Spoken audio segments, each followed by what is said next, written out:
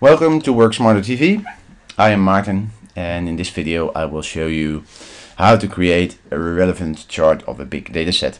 As in the last video on horizontal sorting, we have here the data set that's displaying the populations of all European Union countries from 2001 until 2012. Alright, let's put them in a chart. I see an empty value here. Let's put a 0 in there because otherwise formulas get messed up later. And go to Insert Chart. Let's start with a column 1.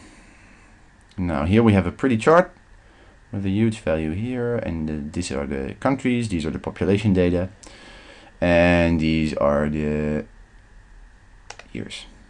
First we're going to get this one down because I don't like the chart and the data on top of each other. Go a bit down, and we'll make it a bit larger because there's a huge amount of data that I want to see properly. Yeah, I like this. Now we have a bit of a problem here because the data is a bit weird. Here you can see all the individual countries, but the first three are, this is all the EU, this is the Euro area, 17 countries, and the Euro area with 16 countries. Don't know what the difference is, but apparently somewhere halfway the time period another country joined the Euro, I guess. But because of these, this doesn't mean anything that this is the biggest, because of course it's the biggest, it's the sum of all. So we want to get these out. There's two ways to do that. We could create a new chart and then just don't select the data for the three rows, but we can also do it in a chart.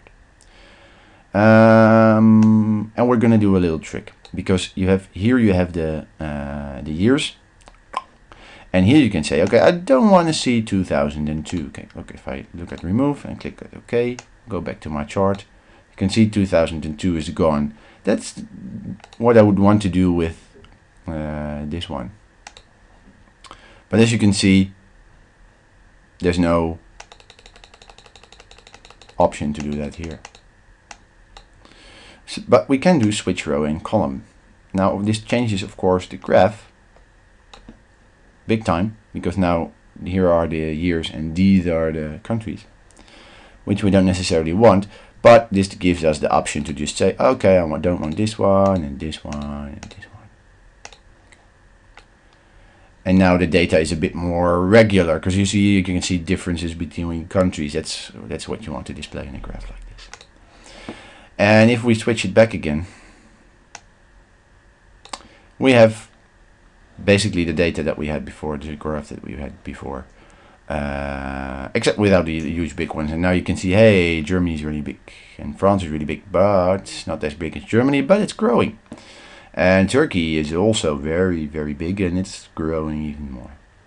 So in another video we'll cover how to actually create pretty labels and do a nice background color and actually insert a label here that says that this is actually population data, and these are years. Okay, so that's a bit obvious, but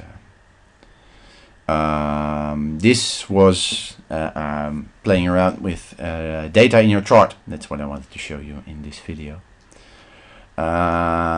And as you can see from, if you look closely at the legend here, if you just manipulate your data, always check the result, because I wanted to show you how to easily remove something from the y-axis, from the set of columns. Sorry, I removed 2002, and it's still missing, which is okay for the purpose of this tutorial, but if that's not something you want regularly. So always check the results. Does it make sense? Am I missing something? Alright, that was it for this tutorial. I hope you found this video helpful. If you have any questions, you can leave them in the comments. You can also subscribe to my YouTube channel to get updates if I post new videos, and you can have a look at my site worksmarter.tv. There's a link in the description below. Alright, thank you for watching. Until next time, bye.